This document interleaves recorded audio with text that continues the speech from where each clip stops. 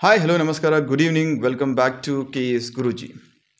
ಎಲ್ಲರೂ ಖುಷಿಯಾಗಿದ್ದಾರೆ ಅನ್ಕೋತೀನಿ. ಇವತ್ತು 4th ಕ್ಲಾಸು ಆಗಲೇ ನೋಟಿಫಿಕೇಷನ್ ಬಂದು ಸುಮಾರು 5 ದಿನ ಆಗಿದೆ. ಆಲ್ಮೋಸ್ಟ್ ಎಲ್ಲರೂ ಚೆನ್ನಾಗಿ ಸಖತ್ತಾಗಿ ಓದ್ತಾ ಇದ್ದಾರೆ ಅನ್ಕೋತೀನಿ. ಯಾರು ಇನ್ನೂ ಸೀರಿಯಸ್ ಆಗಿಲ್ಲ, ಅಪ್ಲಿಕೇಶನ್ ಹಾಕಿದ್ಮೇಲೆ ಓದೋಣ ಅಥವಾ ಹಾಲ್ ಟಿಕೆಟ್ ಬಂದಮೇಲೆ ಓದೋಣ ಈ ಥರ ಒಂದು ಭಾವನೆಯಲ್ಲಿದ್ದರೆ ದಯವಿಟ್ಟು ತಲೆಯಿಂದ ತೆಗೆದುಹಾಕಿ. ಕಾಂಪಿಟೇಷನ್ ಸಿಕ್ಕಾಪಟ್ಟೆ ಇದೆ. ಹೆದರಿಸ್ತಾ ಇದ್ದೀನಿ, ಜೊತೆಗೆ ಎಚ್ಚರಿಕೆ ಸಹ ಕೊಡ್ತಾ ಇದ್ದೀನಿ. ನಿಮಗೆ ಈ ವರ್ಷ ಒಂದು ಪೋಸ್ಟ್ ಬೇಕಾ, ಈ CR DR ಅಲ್ಲಿ ಒಂದು ಬ್ಯಾಕಪ್ ಆದರೂ ಆಗಿರ್ಬೋದು, ಅಥವಾ ರೆಗ್ಯುಲರ್ ಪೋಸ್ಟ್ ಆದರೂ ಆಗಿರ್ಬೋದು, ಪರ್ಮನೆಂಟ್ ಇದೇ ನಿಮ್ಮ ಗುರಿ ಅಂತ ಆದರೂ ಆಗಿರ್ಬೋದು. ಬೇಕು ಅಂದರೆ ಕಷ್ಟಪಡಿ ಅಂದರೆ ಊಟ ನಿದ್ದೆ ಬಿಟ್ಟು 24 ಗಂಟೆನೂ ಓದಿ ಅಂತ ಹೇಳ್ತಾ ಇಲ್ಲ. 8ರಿಂದ 10 ಅವರು ಕನ್ಸಿಸ್ಟೆಂಟಾಗಿ ಪ್ರತಿದಿನ ಓದ್ಕೊಂಡು ಹೋಗಿ. ಎಸ್, ನಿನ್ನೆ ಸಂಡೇ ಇತ್ತು, ನಿನ್ನೆ ಕರೆಂಟ್ ಅಫೇರ್ಸ್ ಕ್ಲಾಸ್ ಮಾಡಿರಲಿಲ್ಲ. ನಿನ್ನೆ ಟಾಪಿಕ್ಸ್ನ ಇವತ್ತು ನಾನು ಕವರ್ ಮಾಡ್ತೀನಿ. ಫೈನ್. ಬಟ್ ನಿಮ್ಮ ಕೆಲಸ ಏನು, ಕನ್ಸಿಸ್ಟೆಂಟಾಗಿ ದಿನಕ್ಕೆ 8ರಿಂದ 10 ಅವರು ಇವಾಗ 3 ದಿನ ಮಿಸ್ ಆಗಿದ್ರೂ ಪರವಾಗಿಲ್ಲ, ಅಟ್ಲೀಸ್ಟ್ ಇವತ್ತಿಂದ ಒಂದು ಗಟ್ಟಿ ಮನಸ್ಸು ಮಾಡಿ ಓದ್ಕೊಂಡೋಗಿ. Because this is a competitive exam, ಸ್ಪರ್ಧಾತ್ಮಕ ಪರೀಕ್ಷೆ. ಸ್ಪರ್ಧೆ ಅಂದಮೇಲೆ ಆರಾಮಾಗಿ ಕೂತ್ಕೊಳ್ಳೋಕ್ಕಾಗಲ್ಲ, ಸ್ವಲ್ಪ ಎದ್ದು ಓಡಲೇಬೇಕು. ಸ್ವಲ್ಪ ಓಡೋದಕ್ಕಿಂತ ನಿಮ್ಮ ಸುತ್ತಮುತ್ತ ಜನ ಯಾವ ಸ್ಪೀಡಲ್ಲಿ ಓಡ್ತಾ ಇದ್ದಾರೆ ಆ ಸ್ಪೀಡ್ಗಿಂತ ಜಾಸ್ತಿ ಓಡಬೇಕು. ರೈಟ್? ಅದು ಹೆಂಗೆ ಬರುತ್ತೆ? 1 ದಿನ 2 ದಿನ ಅಥವಾ ಎಕ್ಸಾಮ್ 1 ತಿಂಗಳಿದ್ದಾಗ ಸೀರಿಯಸ್ ಆದರೆ ಆಗಲ್ಲ. ಇವಾಗಿಂದನೇ ಮಾಡಿ ಡೆಫಿನೆಟ್ಲಿ ನಿಮ್ಮಲ್ಲಿ ಪ್ರತಿಯೊಬ್ಬರ ಕೈಯಲ್ಲೂ ಈ ಎಕ್ಸಾಮ್ ಪಾಸ್ ಮಾಡೋಕ್ಕಾಗುತ್ತೆ. ಎಸ್, ದೆನ್ ಇದು 4ನೇ ಕ್ಲಾಸು. ತಮ್ಮಲ್ಲಿ ಹಲವಾರು ಜನ ಮೆಂಟಲ್ ಎಬಿಲಿಟಿ ಕ್ಲಾಸಸ್ ಮಾಡಿ ಅಂತ ಕೇಳ್ತಾ ಇದ್ರಿ. ಎಸ್, ಅಫ್ಕೋರ್ಸ್ ಅವಶ್ಯಕತೆ ಇದೆ. ಕರೆಂಟ್ ಅಫೇರ್ಸ್ ಒಂದು 40 ಕ್ವಶನ್ಸ್ ಕೇಳಿದ್ರೆ, ಮೆಂಟಲ್ ಎಬಿಲಿಟಿ ಒಂದು 15ರಿಂದ 20 ಕ್ವಶನ್ಸ್ ಕೇಳ್ತಾರೆ. 60 ಮಾರ್ಕ್ಸ್, 60ರಲ್ಲಿ ಒಂದು 2-3 ರಾಂಗ್ ಆದ್ರೂ ಒಂದು 55ರಿಂದ 58 ಮಾರ್ಕ್ಸು ನಿಮ್ಗೆ ಇಲ್ಲೇ ಬಂದುಬಿಟ್ರೆ, polity, history, geography, basic science ಈ ಥರ ಬೇರೆ ಸಬ್ಜೆಕ್ಟ್ಸ್ಗಳಿಂದ ಇನ್ನೊಂದು 20 ಮಾರ್ಕ್ಸ್ ಬಂದ್ರೂ ನಿಮ್ಮ ಸ್ಕೋರು 75 to 80 ಬರುತ್ತೆ. 75 to 80 ಬಂದರೆ ಯಾವುದೇ ಡಿಸ್ಟಿಕ್ ಆಗಿರಲಿ ಡೆಫಿನೆಟ್ಲಿ ಪಾಸ್ ಆಗ್ತಾರೆ. ಮ್ಯಾಕ್ಸಿಮಮ್ ಲಾಸ್ಟ್ ಟೈಮ್ ಒಂದು 77ವರೆಗೂ ಕಟ್ ಆಫ್ ಹೋಗಿತ್ತು. ಸೊ ಕಟ್ ಆಫ್ಗಿಂತ ಒಂದು 5 ಮಾರ್ಕ್ಸ್ ಜಾಸ್ತಿ ಮಾಡಿ. ಒಳ್ಳೆಯ ಆಪರ್ಚುನಿಟಿ ಇದೆ, ಹಲವಾರು ಪೋಸ್ಟ್ಗಳಿದ್ದಾವೆ, ಮಿಸ್ ಮಾಡ್ಕೋಬಾರ್ದು. ರೈಟ್? ಸೊ ಹಾಗಾಗಿ mental ability classes. And one more thing, mental ability approach ನಾನು ನೋಡಿದಂಗೆ ಸುಮಾರು ಜನ ಯಾವ ಥರ ಮಾಡ್ತಾರೆ ಅಂದರೆ, ಪ್ರೀವಿಯಸ್ ಇಯರ್ ಕ್ವಶನ್ಸ್ ತಗೋತಾರೆ, ಆ ಕ್ವಶನ್ ಸಾಲ್ವ್ ಮಾಡ್ತಾರೆ, ನಿಮಗೆ ಸೊಲ್ಯೂಷನ್ ಹೇಳ್ತಾರೆ. S, that is good, but not the best. ಯಾಕೆ? ಇಲ್ಲಿ ನಾನು ನಿಮಗೆ ಪ್ರೀವಿಯಸ್ ಇಯರ್ ಕ್ವಶನ್ ಸಾಲ್ವ್ ಮಾಡಿ ನೀವು ಆ ಪ್ರಶ್ನೆನ ಆ ಎಕ್ಸಾಮ್ ಬರೆದಾಗ ಸರಿ ಬಿಡಿಸಿ ಬಂದಿದ್ದೀರೋ ಅಥವಾ ಸರಿಯಾಗಿ ಉತ್ತರ ಮಾಡಿದಿರೋ ಇಲ್ಲ ಅಂತ ಪ್ರೂವ್ ಮಾಡೋ ಅವಶ್ಯಕತೆ ಇಲ್ಲ. ಬದಲಾಗಿ ಆ ಪ್ರಶ್ನೆ ಯಾವ ಕಾನ್ಸೆಪ್ಟ್ ಮೇಲೆ ಕೇಳಿದ್ರು, ಟೈಮ್ ಸ್ಪೀಡು, ಪರ್ಸಂಟೇಜು, ದಿಕ್ಕುಗಳು ಅಥವಾ ಗಡಿಯಾರಗಳು ಅಥವಾ ರೇಷಿಯೋ ಪ್ರಪೋರ್ಷನು, ಈ ಥರ ಯಾವ ಟಾಪಿಕ್ ಮೇಲೆ ಕೇಳಿದ್ರು ಆ ಟಾಪಿಕ್ನ ನಿಮಗೆ ಪರ್ಫೆಕ್ಟ್ ಮಾಡಿಸ್ಬೇಕಾಗತ್ತೆ. ಸೊ ಆ ಟಾಪಿಕ್ ಯಾವ ರೀತಿ ಪರ್ಫೆಕ್ಟ್ ಮಾಡಿಸ್ಬೋದು ಅದರಲ್ಲಿ ಸಬ್ ಕಾನ್ಸೆಪ್ಟ್ಸ್, ಡೈರೆಕ್ಷನ್ಸ್ ಅಂದರೆ ಡೈರೆಕ್ಷನ್ಸಲ್ಲೇ ಹಲವಾರು ಟೈಪ್ಸ್ ಇದ್ದಾವೆ. ಆ ಟೈಪ್ಸ್ನ ಎಕ್ಸ್ಪ್ಲೇನ್ ಮಾಡಿ ಅದನ್ನು ನಿಮಗೆ ಮನದಟ್ಟು ಮಾಡಿಸಿದ್ರೆ, ಅದನ್ನು ಕರೆಕ್ಟಾಗಿ ಮಾಡಿಸಿದ್ರೆ, ನೀವು ಡೈರೆಕ್ಷನ್ ಮೇಲೆ ಯಾವುದೇ ಎಕ್ಸಾಮಲ್ಲಿ ಯಾವುದೇ ರೀತಿ ಪ್ರಾಬ್ಲಮ್ ಕೇಳಿ will be able to solve. ಬದಲಾಗಿ ತಮ್ಮಲ್ಲಿ ಸುಮಾರು ಜನಕ್ಕೆ ಯಾವ ರೀತಿ mentality ಇರುತ್ತಂದರೆ, previous year questions mental ability, PC, PSI, KS ಎಲ್ಲ ಸಾಲ್ವ್ ಮಾಡಿಬಿಟ್ರೆ ನನ್ನ ಪ್ರಿಪ್ರೇಷನ್ ಮುಗಿದೋಯ್ತು ಅನ್ಕೋತಾರೆ. ಎಸ್, ಹೆಲ್ಪ್ ಆಗುತ್ತೆ, ಬಟ್ ಸ್ವಲ್ಪ ಎಕ್ಸಾಮಿನರ್ ಏನಾದರೂ ಮೈನರ್ ಅಥವಾ ಮೈನ್ಯೂಟ್ ಚೇಂಜ್ ಮಾಡಿ ನಿಮಗೆ ಪ್ರಶ್ನೆಗಳನ್ನ ಕೇಳ್ದ ಅಂದ್ಕೊಳ್ಳಿ, ಹೇಳೋಕ್ಕಾಗಲ್ಲ ಟೈಮು. ಅವಾಗ ಏನು ಮಾಡ್ತೀರಾ? ಈ ಕಡೆ 100 ಪ್ರಶ್ನೆಗಳು ಸಾಲ್ವ್ ಮಾಡಿದ್ದು ಒಂದು ಲೆವೆಲ್ ವೇಸ್ಟ್ ಆಗುತ್ತೆ, ಜೊತೆಗೆ ಎಕ್ಸಾಮಿಂದ ಹೊರಗಡೆನೂ ಉಳ್ಕೋಬೇಕಾಗುತ್ತೆ. ಸೊ ಈ ರೀತಿ ಆಗಬಾರ್ದು ಅಂದರೆ ಏನು ಮಾಡಬೇಕು? ನೀವು ಎಲ್ಲೇ ಕ್ಲಾಸ್ ತೊಗೊಳ್ಳಿ, ಯಾರ ಹತ್ರನೂ ಹೇಳಿಸ್ಕೊಳ್ಳಿ, ಕಾನ್ಸೆಪ್ಟ್ಸ್ ಹೇಳಿಸ್ಕೊಳ್ಳಿ. ಈ ಕಾನ್ಸೆಪ್ಟ್, ಈಜಸ್, ಡೈರೆಕ್ಷನ್ಸ್ ಅಥವಾ ಪರ್ಸೆಂಟೇಜ್, ಒಂದು ಕಾನ್ಸೆಪ್ಟ್ ಹೇಳಕ್ಕೆ ಶುರು ಮಾಡಿದ್ರೆ ಅದರಲ್ಲಿ ಬರುವಂಥ ಎಲ್ಲ ಸಬ್ ಟಾಪಿಕ್ಸ್ಗೂ ಕವರ್ ಆಗಿರಬೇಕು. ಆವಾಗ ಮಾತ್ರ ನಿಮಗೆ ಸಬ್ಜೆಕ್ಟ್ ಮೇಲೆ ಗ್ರಿಪ್ ಸಿಗುತ್ತೆ ಮತ್ತು ನಿಮ್ಮ ಒಂದು ಅಪ್ರೋಚು ಸರಿಯಾಗಿರುತ್ತೆ. ರೈಟ್? ಎಷ್ಟು ಜನ ರೆಡಿ ಇದ್ದೀರಾ? ಎಷ್ಟು ಜನ ಇಂಟ್ರೆಸ್ಟೆಡ್ ಇದ್ದೀರಾ ಇವತ್ತಿನ ಕ್ಲಾಸ್ ಶುರು ಮಾಡೋದಕ್ಕೆ? Good, very good. So class ಶುರು ಮಾಡೋಣ, 4th class. But before that, as usual, ಹೊಸಬ್ರು ಯಾರಿದ್ದೀರಾ ಯೂಟ್ಯೂಬ್ ಸಬ್ಸ್ಕ್ರೈಬ್ ಮಾಡ್ಕೊಂಡು ಬೆಲ್ ಐಕನ್ ಪ್ರೆಸ್ ಮಾಡಿ, ಸೊ ದಟ್ ಪ್ರತಿ ವಿಡಿಯೋ ಅಪ್ಲೋಡ್ ಮಾಡಿದಾಗಲೂ ಅಥವಾ ನೋಟಿಫಿಕೇಷನ್ ನಿಮಗೆ ಬೇಕು ಅಂದರೆ ಡೈರೆಕ್ಟಾಗಿ ಸಿಗುತ್ತೆ. ನೆಕ್ಸ್ಟು ಈ ಕ್ಲಾಸ್ದು PDF immediately after the class KAS Guruji official Telegram ಚಾನಲಲ್ಲಿ ಅಪ್ಲೋಡ್ ಮಾಡಿರ್ತೀವಿ. ನಿಮಗೆ ಟೆಲಿಗ್ರಾಮ್ ಚಾನಲ್ ಲಿಂಕು ಕೆಳಗಡೆ ಡಿಸ್ಕ್ರಿಪ್ಷನಲ್ಲಿ ಕೊಟ್ಟಿರ್ತೀನಿ, ಇಲ್ಲ ನೀವು ಟೆಲಿಗ್ರಾಮ್ಗೆ ಹೋಗಿ KAS ಗುರುಜಿ ಅಫಿಷಿಯಲ್ ಅಂತ ಸರ್ಚ್ ಮಾಡಿದ್ರೆ ನಿಮಗೆ ನಮ್ಮ ಟೆಲಿಗ್ರಾಮ್ ಚಾನಲ್ ಸಿಗುತ್ತೆ, ಅದನ್ನು ಜಾಯ್ನ್ ಆಗಿ ಡೌನ್ಲೋಡ್ ಮಾಡ್ಕೋಬೋದು. ರೈಟ್? ಮೊದಲನೇ ಪ್ರಶ್ನೆ ಇವತ್ತಿನ ಕ್ಲಾಸು ದಿಕ್ಕುಗಳ ಮೇಲಿರುತ್ತೆ. ಡೈರೆಕ್ಷನ್ಸ್ ಅಪ್ರೋಚ್ ಹೆಂಗಿರುತ್ತೆ ಅಂದರೆ, ಫಸ್ಟು ಪ್ರಾಬ್ಲಮ್ ಹೇಳ್ತೀನಿ. ಪ್ರಾಬ್ಲಮ್ ಮೇಲೆ ಟ್ರೆಡಿಷ್ನಲ್ ವೇ, ನೀವು ರೆಗ್ಯುಲರ್ಲಿ ಯಾವ ಮೆಥಡ್ ಯೂಸ್ ಮಾಡ್ಕೊಂಡು ಮಾಡ್ತೀರಾ ಫಸ್ಟು ಆ ಮೆಥಡಲ್ಲಿ ಸಾಲ್ವ್ ಮಾಡ್ತೀನಿ ಮ್ಯಾಪ್ ಹಾಕ್ಕೊಂಡು. ಅದಾದಮೇಲೆ ಟಿಪ್ಸ್ ಆ್ಯಂಡ್ ಟ್ರಿಕ್ಸ್, ಶಾರ್ಟ್ಕಟ್ಸ್ ಹೇಳ್ಕೊಡ್ತೀನಿ. ಸೊ ಶಾರ್ಟ್ಕಟ್ಸು 1 ದಿನಕ್ಕೆ 2 ದಿನಕ್ಕೆ ನಿಮ್ಗೆ ಬರೋಲ್ಲ. ಒಂದು ಶಾರ್ಟ್ಕಟ್ ಮೇಲೆ ಒಂದು ಯಾವುದಾದ್ರು ಟ್ರಿಕ್ ಹೇಳ್ಕೊಟ್ಟೆ ಅಂದರೆ ಅದ್ರ ಮೇಲೆ ಒಂದು 5ರಿಂದ 10 ಕ್ವೆಶನ್ ಸಾಲ್ವ್ ಮಾಡಿ, ಅದಾದಮೇಲೆ ಅದು ನಿಮಗೊಂದು ಬಹಟ್ ಆಗುತ್ತೆ. ಸೊ ಒಂದೇ ಪ್ರಾಬ್ಲಮ್ ಮಾಡಿ ಎರಡೇ ಪ್ರಾಬ್ಲಮ್ ಮಾಡಿ ಶಾರ್ಟ್ಕಟ್ ವರ್ಕ್ ಆಗ್ತಾ ಇಲ್ಲ ಅಥವಾ ಶಾರ್ಟ್ಕಟ್ ಹೆಲ್ಪ್ ಆಗಲ್ಲ ಅನ್ನೋರು ದಯವಿಟ್ಟು ತಲೆ ಕೆಡ್ಸ್ಕೊಳಕ್ಕೆ ಹೋಗ್ಬೇಡಿ, ಬಿಟ್ಬಿಡಿ. ಯಾರಿಗೆ ಶಾರ್ಟ್ಕಟ್ ಹೆಲ್ಪ್ ಆಗಬೇಕು ಆ ಒಂದು ಟೆಕ್ನಿಕ್ ತೊಗೊಳ್ಳಿ, ಅದ್ರ ಮೇಲೆ 5ರಿಂದ 10 ಸಲ ಅಥವಾ 5ರಿಂದ 10 ಪ್ರಾಬ್ಲಮ್ ಸಾಲ್ವ್ ಮಾಡಿ, ಆವಾಗಲೇ ಗ್ರಿಪ್ ಸಿಗುತ್ತೆ. ಸೊ ಕಾಂಪಿಟೇಟಿವ್ ಎಕ್ಸಾಮ್ ಅಂದರೆ ಹಿಂಗೆ ನೀವು ಪ್ರಿಪೇರ್ ಆಗಬೇಕು. ಸಮಯದ ಏನು ಡೆಫಿಷಿಯನ್ಸಿ ಇರುತ್ತೆ, ಅಲ್ಲಿ ಅಭಾವ ಇರುತ್ತೆ. ಅದನ್ನು ಹೇಗೆ ಬೀಟ್ ಮಾಡಬೇಕು? ನಿಮಗೆ ಈ ಎಕ್ಸಾಮಲ್ಲಿ 100 ಕ್ವಶನ್ಸ್ ಕೊಡ್ತಾರಾ, 90 ಮಿನಿಟ್ಸ್ ಇರುತ್ತೆ, ಅಂದರೆ 90 ನಿಮಿಷ, 1.5 ಗಂಟೆಗಳ ಸಮಯಾವಕಾಶ ಇರುತ್ತೆ. ಪ್ರತಿ ಪ್ರಾಬ್ಲಮ್ಗೂ ಅಥವಾ ಪ್ರತಿ ಪ್ರಶ್ನೆಗೂ ನಿಮಗೆ ಸಿಗುವಂಥದ್ದು ಎಷ್ಟಪ್ಪ? 54 ಸೆಕೆಂಡ್ಗಳು ಅಷ್ಟೇ. ಒಂದು ಕ್ವಶನ್ಗೆ 54 ಸೆಕೆಂಡ್ ಅಂದರೆ ಜಸ್ಟ್ ಇಮ್ಯಾಜಿನ್. ಮೆಂಟಲ್ ಎಬಿಲಿಟಿ ಇಂಥ ಪ್ರಾಬ್ಲಮ್ಸ್ನ ನೀವು ಡೈರೆಕ್ಷನ್ ಹಾಕೊಂಡು ಮಾಡ್ಕೊಂಡು ಕೂತ್ಕೊಂಡ್ರೆ ಆಬ್ವಿಯಸ್ಲಿ ಮಾಡ್ತೀರಾ. ಬಟ್ 50 ಸೆಕೆಂಡ್ ಬದಲು ಅದೇನು ಮಾಡ್ತೀರಾ? 1.5 ನಿಮಿಷ ತೊಗೋತೀರಾ. ಲಾಸರಿಗೆ ನಿಮಗೆ 1.5 ನಿಮಿಷ ತೊಗೊಂಡ್ರೆ ನೀವು ಇನ್ನೊಂದು ನೆಕ್ಸ್ಟ್ ಕ್ವಶನ್ನ ಕಾಂಪ್ರಮೈಸ್ ಮಾಡ್ಕೊತಾ ಇರ್ತೀರಾ. ಅಂದರೆ 1.5 ಗಂಟೆಯಲ್ಲಿ 100 ಕ್ವಶನ್ ಸಾಲ್ವ್ ಮಾಡೋ ಬದಲು 90 ಅಥವಾ 85 ಕ್ವಶನ್ ಸಾಲ್ವ್ ಮಾಡಿ ಬರ್ತೀರಾ. ಸುಮಾರು 15ರಿಂದ 20 ಗೊತ್ತಿರೋ ಪ್ರಶ್ನೆಗಳನ್ನೇ ಬಿಟ್ಟು ಬರಬೇಕಾಗುತ್ತೆ, ಅಥವಾ ಅವಸರ ಮಾಡಿ ಏನೋ ಒಂದು ಮಾರ್ಕ್ ಮಾಡಿ ಬರಬೇಕಾಗುತ್ತೆ. ಸೊ ಈ ಥರ ಬ್ಲೆಂಡರ್ ಮಾಡೋಕ್ಕೆ ಹೋಗಬೇಡಿ. ಇದಕ್ಕೆ ನಿಮಗೆ ಪ್ರಾಪರ್ ಗೈಡೆನ್ಸ್ ಬೇಕು. ಬರೀ ಯಾವ ಬುಕ್ ಓದಬೇಕು, ಹೆಂಗೆ ಓದಬೇಕು, ಏನು ಓದಬೇಕು ಅಂತ ಹೇಳಿದ್ರೆ ಸಾಕಾಗಲ್ಲ. ಎಕ್ಸಾಮ್ನ ಹೇಗೆ ಅಟೆಂಡ್ ಮಾಡಬೇಕು, ಪರೀಕ್ಷೆಗೆ ಪ್ರಿಪೇರ್ ಆಗ್ತಾ ಇದ್ದೀರಾ, ನೀವು ಎಷ್ಟೇ ಓದಿ ಏನೇ ಓದಿ ಅಲ್ಟಿಮೇಟ್ಲಿ ಅಲ್ಲಿ ಏನು ಸಾಲ್ವ್ ಮಾಡಬೇಕು? MCQs, multiple choice question solve ಮಾಡಬೇಕು.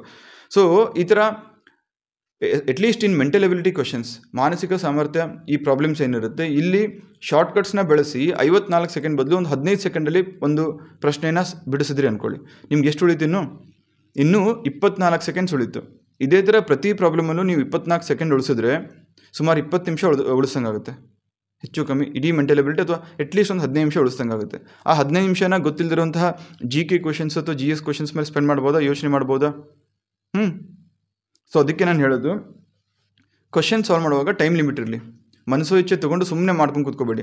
90 ನಿಮಿಷ ಟೈಮ್ ಸೆಟ್ ಮಾಡಿ 1.5 ಗಂಟೆ ಕೂತ್ಕೋಬೇಕು. ಅದು ಯಾವ ಟೈಮಲ್ಲಿ ಕೂತ್ಕೋಬೇಕು? ನಿಮಗೆ ಯೂಶ್ವಲಿ ಪರೀಕ್ಷೆ ಯಾವ ಟೈಮಲ್ಲಿ ಇರುತ್ತಲ್ಲ, 10 ಗಂಟೆನೋ 9:30ನೋ 9 ಬೆಳಗ್ಗೆ, ಆ ಟೈಮಲ್ಲಿ ನೀವು ಕೂತ್ಕೊಂಡು ಇವಾಗಿಂದನೇ ಅಭ್ಯಾಸ ಮಾಡ್ಕೋಬೇಕು. ಸೊ ನಿಮ್ಮ ಮೈಂಡ್ ಟ್ರೈನಪ್ ಆಗುತ್ತೆ. This is how you should prepare for a competitive exam, right? ಇವತ್ತು ದಿಕ್ಕುಗಳ ಬಗ್ಗೆ ನಾನು ಪ್ರಾಬ್ಲಮ್ ಸಾಲ್ವ್ ಮಾಡ್ತಾಯಿದ್ದೀನಿ, ಡೈರೆಕ್ಷನ್ಸು. ಫಸ್ಟು ನಿಮಗೆ ಟ್ರೆಡಿಷ್ನಲ್ ವೇ, ನೀವು ಇಷ್ಟು ದಿನ ಯಾವ ರೀತಿ ಮಾಡ್ಕೊಂಬಂದಿದ್ದೀರಾ ಅದ್ರ ಮೇಲೆ ಹೇಳ್ತೀನಿ, ಅದನ್ನು ಸಾಲ್ವ್ ಮಾಡಿ ತೋರಿಸ್ತೀನಿ. Next tips and tricks. Okay, ಮೊದಲನೇದಾಗಿ ಇಂಗ್ಲೀಷಲ್ಲೂ ಇದೆ, ಕನ್ನಡದಲ್ಲೂ ಇದೆ, ಇಂಗ್ಲೀಷಲ್ಲೂ ಓದ್ಕೋಬೋದು. ದೇವಿಕಾ ಎ ಬಿಂದುವಿನಿಂದ ಉತ್ತರ ದಿಕ್ಕಿನಲ್ಲಿ ಆರಂಭಿಸಿದರು. ಬೇಸಿಕ್ಸ್ ಎಲ್ಲ ಗೊತ್ತಲ್ಲ, ಈ ಥರ ಇದು ಯಾವುದು? ನಾರ್ತು, ಸೌತು, ಈಸ್ಟು, ವೆಸ್ಟು, ಅಂದರೆ ಪೂರ್ವ, ಪಶ್ಚಿಮ, ಉತ್ತರ, ದಕ್ಷಿಣ. ಆಮೇಲೆ ಇದು north is to, north west, south west, south is to, ಅಂದರೆ ಈಶಾನ್ಯ, ವಾಯುವ್ಯ, ಆಗ್ನೇಯ, ನೈಋತ್ಯ. 8 ದಿಕ್ಕುಗಳು ಪರ್ಫೆಕ್ಟಾಗಿ ಗೊತ್ತಿರಬೇಕು. ಯಾರಿಗೂ ಗೊತ್ತಿಲ್ಲ, ವಿಡಿಯೋ ಪಾಸ್ ಮಾಡಿ ಒಂದು ಪೆನ್ನು ಪೇಪರ್ ತೊಗೊಳ್ಳಿ, ಡೈರೆಕ್ಷನ್ಸ್ ಹಾಕ್ಕೊಳ್ಳಿ, ಬರೆದಿಟ್ಕೊಳ್ಳಿ. East, West, north, south, north East, north West, south East, south West, ಈಶಾನ್ಯ, ವಾಯುವ್ಯ, ಆಗ್ನೇಯ, ನೈಋತ್ಯ, ಪೂರ್ವ, ಪಶ್ಚಿಮ, ಉತ್ತರ, ದಕ್ಷಿಣ. 8 ದಿಕ್ಕುಗಳು ಬೇಸಿಕ್ಸ್ ಇಷ್ಟು ಗೊತ್ತಿರಲೇಬೇಕು. ಇಷ್ಟು ಗೊತ್ತಿದ್ರೆ ಮಾತ್ರ ಮುಂದೆ ನೀವು ಪ್ರಾಬ್ಲಮ್ ಸಾಲ್ವ್ ಮಾಡೋಕ್ಕಾಗುತ್ತೆ. ಓಕೆ, ದೇವಿಕಾ ಅಲ್ಲಿಂದ ಅಲ್ಲಿಗೆ ಹೋಗ್ತಾರೆ. ಎ ಬಿಂದುವಿನಿಂದ ಶುರು ಮಾಡಿದ್ರಂತೆ, 5 ಮೀಟ್ರ್ ಹೋಗ್ತಾರಂತೆ. ಅದಾದಮೇಲೆ ಎಡಕ್ಕೆ ತಿರುಗ್ತಾರಂತೆ, ಎಡಕ್ಕೆ ತಿರುಗಿ ಮತ್ತೆ 6 ಮೀಟ್ರ್ ಹೋಗ್ತಾರಂತೆ, ಮತ್ತೆ ಎಡಕ್ಕೆ ತಿರುಗ್ತಾರಂತೆ, ಮತ್ತೆ 4 ಮೀಟ್ರ್ ಹೋಗ್ತಾರಂತೆ. ಅದಾದಮೇಲೆ ಮತ್ತೆ ಎಡಕ್ಕೆ ತಿರುಗ್ತಾರಂತೆ, ಮತ್ತೆ ತಿರುಗಿ 5 ಮೀಟ್ರ್ ಹೋಗ್ತಾರಂತೆ. ಆಮೇಲೆ ಬಲಕ್ಕೆ ತಿರುಗಿ 15 ಮೀಟ್ರ್ ಹೋಗ್ತಾರಂತೆ. Okay, 15 metre ಹೋಗ್ತಾರಂತೆ. ಈಗ ಅಂತಿಮವಾಗಿ ಅವಳು ತನ್ನ ಎಡಕ್ಕೆ ತಿರುಗಿದಳು. ಯಾವ ದಿಕ್ಕಿನಲ್ಲಿ ಹೋಗುತ್ತಿದ್ದಾಳೆ? ಓಕೆ, ಇಲ್ಲಿ ಟ್ರೆಡಿಷ್ನಲ್ ವೇಲ್ ಹೋದೆ. ಇಲ್ಲಿ ಟೈಮ್ ಎಲ್ಲಿ ವೇಸ್ಟ್ ಆಯ್ತು ನಂದು. ಲಾಸ್ಟು ಎಕ್ಸಾಮಿನರ್ ಅಥವಾ ಈ ಪ್ರಶ್ನೆದ ಡಿಮ್ಯಾಂಡ್ ಏನಿದೆ ನಾನು ತಿಳ್ಕೊಳ್ಳಿಲ್ಲ. ಬಿಫೋರ್ ಸ್ಟಾರ್ಟಿಂಗ್ ದ ಕ್ವಶನ್, ಸ್ಟಾರ್ಟಿಂಗಿಂದ ಓದೋ ಬದಲು ಲಾಸ್ಟ್ ಸೆಂಟೆನ್ಸ್ ನಾನು ಮೊದಲು ಓದಿದರೆ ನಂಗೆ ಗೊತ್ತಾಗಿರೋದು ಏನು? ಅವಳು ಯಾವ ದಿಕ್ಕಿನಲ್ಲಿ ಹೋಗುತ್ತಿದ್ದಾಳೆ. ಯಾವ ದಿಕ್ಕಿನಲ್ಲಿ ಹೋಗುತ್ತಿದ್ದಾಳೆ ಅಂತ ಕೇಳಿದ್ದಾರೆ, ದಿಕ್ಕು ಕೇಳಿದ್ದಾರೆ, ಡಿಸ್ಟೆನ್ಸ್ ಕೇಳಿಲ್ಲ. ಎಷ್ಟು ಡಿಸ್ಟೆನ್ಸಲ್ಲಿ ಇದ್ದಾಳೆ ಅಂತ ಕೇಳಿಲ್ಲ. ಹಾಗಾಗಿ ಇದೆಲ್ಲ 5 metre, 6 metre, 4 metre, 5 metre, 15 metre ಬರೆಯೋ ಅವಶ್ಯಕತೆನೇ ಇಲ್ಲ. ಫಸ್ಟ್ ಆಫ್ ಆಲ್ ಯಾರು ಸ್ಕೇಲ್ ಇಟ್ಕೊಂಡು ಎಕ್ಸಾಕ್ಟ್ಲಿ ಹಾಕುವಂಥ ಅವಶ್ಯಕತೆ ಇಲ್ಲ. ಒಂದು ಅಂದಾಜು ಪ್ರಕಾರ ಇದು 5 ಮೀಟ್ರ್ ಆದರೆ ಇದಕ್ಕಿಂತ ಸ್ವಲ್ಪ 4 ಮೀಟ್ರ್ ಆಗುತ್ತೆ. ಸೊ ಇದು 6 ಮೀಟ್ರ್ ಆದರೆ ಇದಕ್ಕಿಂತ ಸ್ವಲ್ಪ 5 ಮೀಟ್ರ್, ಈ ಥರ ಒಂದು ಅಂದಾಜು ಮೇಲೆ ಹಾಕಬೇಕು ನಿಜ. ಬಟ್ ಡಿಸ್ಟೆನ್ಸೇ ಕೇಳಿಲ್ಲ, ಎಷ್ಟು ದೂರದಲ್ಲಿದ್ದಾಳೆ ಅಂತ ಕೇಳಿಲ್ಲ ಎಕ್ಸಾಮಿನರ್ ಕೇಳಿದ್ದೇನು, ದಿಕ್ಕು ಕೇಳಿದ್ದಾನೆ. ದಿಕ್ಕು ಕೇಳಿದಾಗ ನನಗೆ ನಂಬರ್ಸ್ ಹಾಕೋ ಅವಶ್ಯಕತೆ ಇದೆಯಾ? ಇಲ್ಲ. ಈ ನಂಬರ್ಸ್ ಹಾಕೋದು ನೀವು ತಪ್ಪಿಸಿದ್ರೆ ಕಮ್ಮಿ ಅಂದರೆ ಒಂದು 15-20 ಸೆಕೆಂಡ್ ಇಲ್ಲೇ ಉಳಿತಾ ಇತ್ತು. ಬರೀ ಡೈರೆಕ್ಟಾಗಿ ಈ ಥರ ನಾರ್ತು, ಆಮೇಲೆ ಲೆಫ್ಟು ಮತ್ತೆ ಲೆಫ್ಟು ಮತ್ತೆ ಲೆಫ್ಟು ಮತ್ತೆ ರೈಟು ಮತ್ತೆ ಲೆಫ್ಟು ಇಷ್ಟು ಹಾಕ್ಬಿಟ್ರೆ ಅಲ್ಟಿಮೇಟ್ಲಿ ಇದು ಯಾವ ಡೈರೆಕ್ಷನ್ ಅಂತ ಕೇಳಿದರೆ ಇದು ಯಾವ ಡೈರೆಕ್ಷನ್ ಅಂದರೆ ಇದು ಈಸ್ಟ್, ಪೂರ್ವದಲ್ಲಿ ಅವಳಿದ್ದಾಳೆ. ಸೊ ಇಷ್ಟು ನಿಮ್ಗೆ ಇಲ್ಲೇ ಗೊತ್ತಾಗ್ತಾಯಿತ್ತು. ಅರ್ಥ ಆಯ್ತಾ? ಇದು ಟ್ರೆಡಿಷ್ನಲ್ ವೇಗ್ ಮಾಡಿ ಅದರಲ್ಲೂ ನೀವು ಸ್ವಲ್ಪ ಕಾಮನ್ ಸೆನ್ಸ್, ಸ್ವಲ್ಪ ಲಾಜಿಕ್ಕು, ಜಾಸ್ತಿ ಬೇಡ. ಪ್ರಶ್ನೆ ಕಂಪ್ಲೀಟಾಗಿ ಓದೋ ಮುಂಚೆ ಡಿಮ್ಯಾಂಡ್ ಏನಿದೆ ಪ್ರಶ್ನೆದು ಲಾಸ್ಟ್ ಸೆಂಟೆನ್ಸಲ್ಲಿ ಇಷ್ಟು ನೋಡಿಬಿಟ್ಟಿದ್ರೆ ಗೊತ್ತಾಗ್ತಾಯಿದ್ದು ಆನ್ಸರ್ ಈಸ್ಟ್ ಅಂತ ಹೇಳ್ತಾಯಿದ್ರು.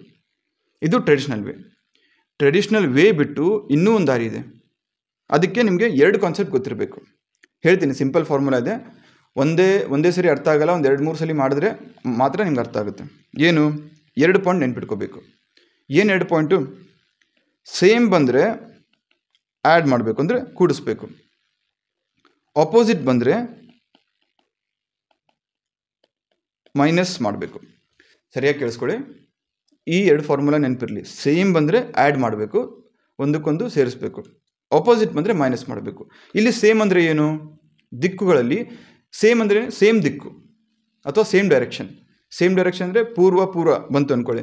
ದೇವಿಕಾ ಪೂರ್ವಕ್ಕೆ ಹೋದ್ಲು, ಮತ್ತೆ ಪೂರ್ವದಿಂದ ಬಲಕ್ಕೆ, ಅಥವಾ ದೇವಿಕಾ ತನ್ನ ಒಂದು ಸ್ಟಾರ್ಟಿಂಗ್ ಪಾಯಿಂಟಿಂದ ಬಲಕ್ಕೆ ತಿರುಗಿದ್ಲು, ಬಲಕ್ಕೆ ತಿರುಗಿ ಮುಂದೆ ಹೋಗಿ ಮತ್ತೆ ಬಲಕ್ಕೆ ತಿರುಗಿದ್ಲು, ಅದಾದಮೇಲೆ ಮತ್ತೆ ಬಲಕ್ಕೆ ತಿರುಗಿದ್ಲು. ಸೊ 3 ಬಲ ಬಲ ಬಲ ರೈಟ್ ರೈಟ್ ರೈಟ್ ಬಂತಲ್ಲ, ಅವಾಗ ಆ್ಯಡ್ ಮಾಡಬೇಕು. ಯಾವಾಗ ಆಪೋಸಿಟ್ ಬರುತ್ತೆ ಅಂದರೆ ದೇವಿಕಾ ಪೂರ್ವಕ್ಕೆ ಹೋಗ್ತಾಳೆ, ಮತ್ತೆ ಪೂರ್ವದ ಅಪೋಸಿಟ್ ಯಾವುದು? ಪಶ್ಚಿಮಕ್ಕೆ ತಿರುಗ್ತಾಳೆ. ಸೊ ಪೂರ್ವ ಪಶ್ಚಿಮ ಅಂತ ಬಂದರೆ ಅದು ಆಪೋಸಿಟ್ ಆಗುತ್ತೆ. ಪೂರ್ವ ಪಶ್ಚಿಮ ಇದು ಆಪೋಸಿಟ್. ಅಥವಾ ಉತ್ತರಕ್ಕೆ ಆಪೋಸಿಟ್ ಯಾವುದು? ದಕ್ಷಿಣ. ಉತ್ತರ ದಕ್ಷಿಣ ಅಥವಾ ದಕ್ಷಿಣ ಉತ್ತರ ಎರಡೂ ಆಗುತ್ತೆ. ಪೂರ್ವ ಪಶ್ಚಿಮ, ಉತ್ತರ ದಕ್ಷಿಣ ಇದು ಆಪೋಸಿಟ್. ಸೇಮ್ ಅಂದರೆ ಯಾವುದು? ಪೂರ್ವ ದಕ್ಷಿಣ ದಕ್ಷಿಣ ಅಥವಾ ಉತ್ತರ ಇದು ದಿಕ್ಕು ವೈಸ್ ಆಯಿತು. ಇನ್ ಡೈರೆಕ್ಷನ್ ವೈಸ್ ಆದರೆ ರೈಟ್ ರೈಟ್, ಬಲ ಅಂದರೆ ಅದು ಸೇಮ್ ಆಗುತ್ತೆ. ಕರೆಕ್ಟಾ? ರೈಟ್ ಎಡ ಅಂದರೆ ಅದು ಸೇಮ್ ಆಗುತ್ತೆ. ಅದೇ ರೀತಿ ಆಪೋಸಿಟ್ ಅಂದರೆ ಬಲ, ಇದಕ್ಕೆ ಆಪೋಸಿಟ್ ಏನು? ಎಡ. ರೈಟ್. ಪ್ರಾಬ್ಲಮ್ಸು ನಿಮಗೆ ದಿಕ್ಕಿನ ಕುರಿತಂತೆ 2 ರೀತಿ ಕೇಳ್ತಾರೆ. ಒಂದು ಡೈರೆಕ್ಷನ್ ಕೊಡ್ಬೋದು, ದಿಕ್ಕು ಹೇಳ್ಬೋದು, ಪೂರ್ವ ಪಶ್ಚಿಮ ಉತ್ತರ ದಕ್ಷಿಣ ಅಂತ. ಇಲ್ಲ ಬಲಕ್ಕೆ ಹೋದ್ರು, ಎಡಕ್ಕೆ ಹೋದ್ರು, ಆಮೇಲೆ ಎಡದಿಂದ ಮತ್ತೆ ಬಲಕ್ಕೆ ಹೋದ್ರು, ಈ ಥರ ಹೇಳ್ಬೋದು. 2 ಟೈಪಲ್ಲಿ ಕೊಡೋಕ್ಕೆ ಚಾನ್ಸ್ ಇದೆ. ಸೊ ಸೇಮ್ ಅಂತ ಬಂದರೆ ದಿಕ್ಕು ವೈಸು ಪೂರ್ವ ಸೇಮ್ ಆಗುತ್ತೆ, ಪಶ್ಚಿಮ ಸೇಮ್ ಆಗುತ್ತೆ. ಅದೇ ರೀತಿ ಬಲ ಸೇಮ್ ಆಗುತ್ತೆ, ಎಡ ಸೇಮ್ ಆಗುತ್ತೆ. ಆಪೋಸಿಟ್ ಅಂತ ಬಂದರೆ ಪೂರ್ವಕ್ಕೆ ಆಪೋಸಿಟ್ ಯಾವುದು? ಪಶ್ಚಿಮ. ಪೂರ್ವ ಆಪೋಸಿಟ್ ಪಶ್ಚಿಮ. ಉತ್ತರಕ್ಕೆ ಆಪೋಸಿಟ್ ಯಾವುದು? ದಕ್ಷಿಣ. ರೈಟ್. ಇಷ್ಟು ಅರ್ಥ ಆಯ್ತಲ್ಲ? ಸೊ ಆಪೋಸಿಟ್ ಬಂದಾಗ ಮೈನಸ್ ಮಾಡಬೇಕು, ಸೇಮ್ ಬಂದಾಗ ಏನು ಮಾಡಬೇಕು? ಎಡಿಷನ್ ಮಾಡಬೇಕು, ಕೂಡಿಸ್ಬೇಕು. ಇಷ್ಟು ಅರ್ಥ ಆಯ್ತಾ? ಸಿಂಪಲ್. ಇದನ್ನು ಅಪ್ಲೈ ಮಾಡಿ ತೋರಿಸಿದ್ರೆ ಇನ್ನೂ ಕ್ಲಾರಿಟಿ ಬರುತ್ತೆ. Same, edition, opposite, subtraction, minus ಮಾಡೋದು. ಇಷ್ಟು ಅರ್ಥ ಆಗಿದೆ ಅಂದರೆ ಎಸ್ ಅಂತ ಹಾಕಿ.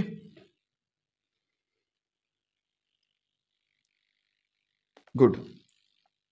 ಸೊ ಇಲ್ಲಿ ದೇವಿಕಾ ಏನು ಮಾಡ್ತಾರೆ ನೋಡಿ, ನಿಮಗೆ ಬೇಕಾದ್ರೆ ಫಸ್ಟ್ ಪ್ರಾಬ್ಲಮ್ ಆಗಿರೋದ್ರಿಂದ ಬರೋದು ತೋರಿಸ್ತೀನಂತೆ.